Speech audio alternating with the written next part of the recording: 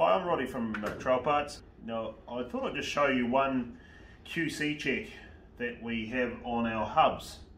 Now, this is the PCD, which is pitch circle diameter check for the studs fitment to the rim.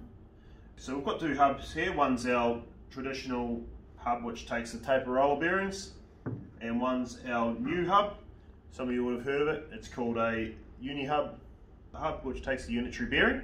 So we've got these two hubs, and we've got these PCD gauges, and we've got a range of them to suit all the stud patterns that we have in stock.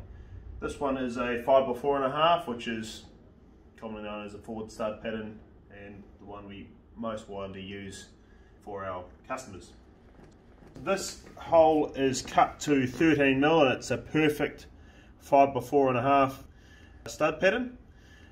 So we're going to fit it onto our 1/2 inch studs, which 1/2 inch in millimeters is 12.7. There's 0.3 of a variance between the hole and the stud.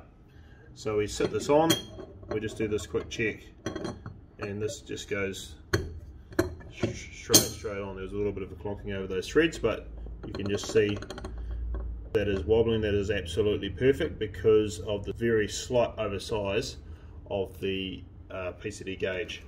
We'll just do this same check on the uni hub, and we're just going to put this on, and it just goes straight on down.